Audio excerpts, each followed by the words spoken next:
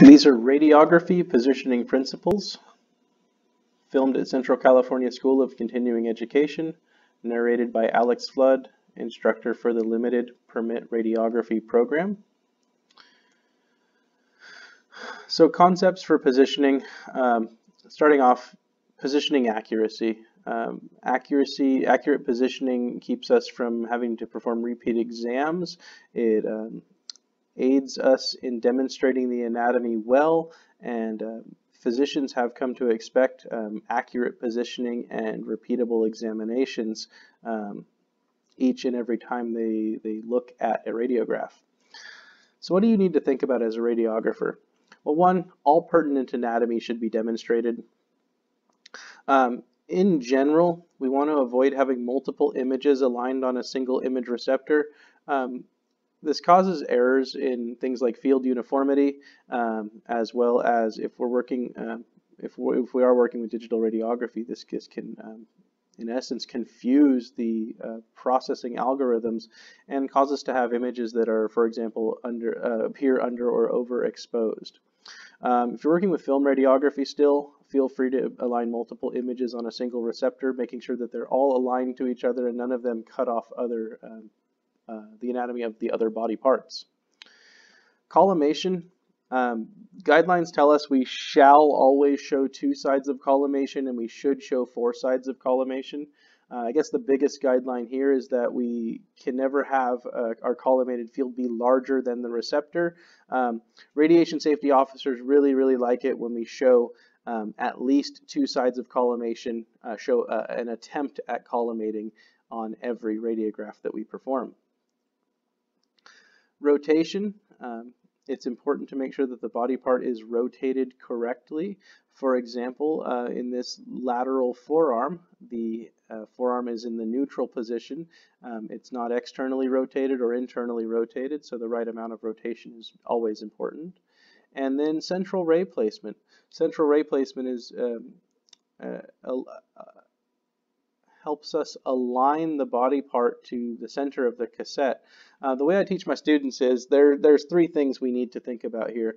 There's where is the X-ray tube, where is the patient, and where is the receptor. There are always 3 things that need to be aligned. I teach them to align 2 of them and then bring the 3rd into alignment. So for example, with this forearm, I may choose to align the cassette and central ray to each other and then place the forearm aligned to the central ray. If 1 and 2 are lined up, then number 3 is going to be lined up to both of those. Image receptor markers. It's a legal requirement. Our x-rays are part of the patient's chart, which is a legal document. It's a requirement that we include hard anatomical side markers on all of our radiographs. So those are shown, those are shown here, cut off in this view, but we can still tell it's a right, okay, an R for right, an R for right here indicating the right side of the body, and then an L backwards up here indicating the left side of the body. This L is backwards because this is a PA chest x-ray. The L was put on the board the correct direction and got flipped around when the image was presented on the screen. These are some examples of procedural markers. We can indicate right there on the radiograph, for example, if it was done weight bearing or if it was done in flexion, extension, standing, external rotation, internal rotation. All of these have their use in radiography, and we place these anatomical side markers on to annotate certain things that are different for this exam, that would different from the standard examinations. For example, post-reduction. If you're shooting a post-reduction shoulder series after a shoulder dislocation has been reduced, it's important to include that it's a post-reduction image so that everyone knows this is the one that was performed after the shoulder was put back in place. Other positioning rules and principles. The way I've always been taught is that one view is no views, and you must show a minimum of 2 projections in order to have sufficiently demonstrated the anatomy. Even in the cases of trauma, you must still show 2 projections at 90 degrees to each other. A great example of why two projections would be so important here. This is an AP projection of the knee where there appears to be a nail. The nail has a length to it. We don't know if it's embedded deep in the knee or if it is very superficial on the knee. We only know where that nail is when we can view the lateral compared to the AP view projection. Pardon me. Because structures superimpose on each other, we need those two views to determine the left, right, up and down placement of the two-dimensional placement of the foreign body or lesion, and the lateral view to determine the anterior posterior placement of the foreign body or lesion. If there's a fracture and we take only one view, we may only be able to see, it may appear that there is proper anatomical alignment, and only upon the lateral view, for example, would you be able to see the fracture fragments would not align. This is a case where we see that there is decent alignment of the fracture fragments on the lateral. They don't align so well on the anterior to posterior view. If we only shot a lateral, we might think everything's perfectly in line, but we look at the AP and it's not so in line. Now, this is a post-surgical two-view lower extremity series to check for fracture alignment, and they can see that they are not perfectly aligned here. So the surgeon could make the determination, do we go back, do we do more, or is it sufficient? In body parts that have many joints, more than the normal amount, for example, like the wrist where you have 8 carpal bones touching your distal radius and ulna, as well as the bases of all of your metacarpal bones, many joint spaces in question, a minimum of 3 views is a good idea here. The third view is the oblique. In here it's shown as the center image, the oblique view. I remember being trained as a radiographer, not knowing what obliques were for at the beginning, and everyone just told me they were to demonstrate joint spaces.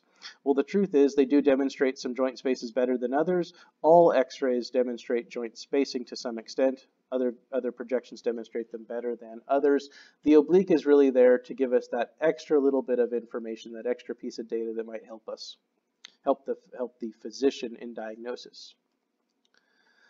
Long bones having relatively few joints really only require 2 projections.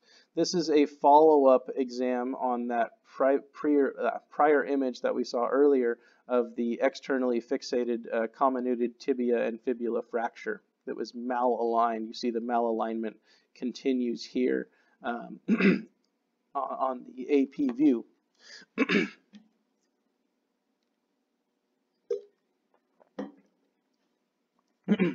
Placing radiographs for viewing.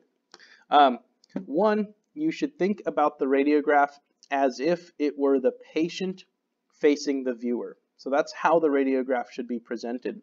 The patient's right is to the viewer's left. Lateral projections are put up on screen in the way that the radiographer would be looking at the patient. If it were, like, for example, a left lateral chest x-ray, you're standing to the patient's posterior, looking at them from sort of that angle, and their front is to your right, and that's how the image should be projected on the screen. Decubitus projection should be put up on the screen in the decubitus position, so that should be put on the screen sideways with the the side of the body that is the upside shown up on the screen, and the side of the body that's the downside shown at the bottom of the screen. Other considerations, the limbs should be placed in anatomic position. So remember, anatomic position is erect, hands at the sides, palms facing out. So an elbow would be placed on screen, an AP elbow, for example, placed on screen with the fingers pointed towards the ground. But the hands and feet would be placed with the digits facing up. The way I've always taught this is what would the patient do if they wanted a physician to look at that body part? They would say, ow, my hand hurts, holding up their hand with the fingers facing up. They want to show a physician their foot hurts, they say, ow, my foot hurts, and they show the physician their foot with the toes facing up. So think about the way you would extend your hands or feet to show a doctor that that area hurts. That's how the image should be presented on the screen. Note for chest x-rays. AP chest x-rays show with the L appearing the correct direction to us, the viewer. PA chest x-rays, if you don't flip the L around backwards, the L for left, around backwards when you place the marker on the screen, it's going to show up it's going to show up backwards, looking backwards when you put the PA up for viewing. Just the way these things, way it flips the image around when we view it on the screen. So my advice is for the PA, if you know you're doing PA and that's all you do, flip the L around the other direction so it shows up facing the correct direction when you're viewing it on your soft copy digital image. Laterals, left lateral chest shown with the left facing, rather with the front of the body facing to the screen right and the posterior of the body facing to screen left. Decubitus should also always be demonstrated with the upside up and the downside down. In this case, they used a right to indicate the right side of the body, which is perfect, as well as they used an arrow marker to indicate which side is up. That helps the radiographer, after they process the image, to place it in the correct orientation. And that concludes my slideshow on positioning principles. Thank you.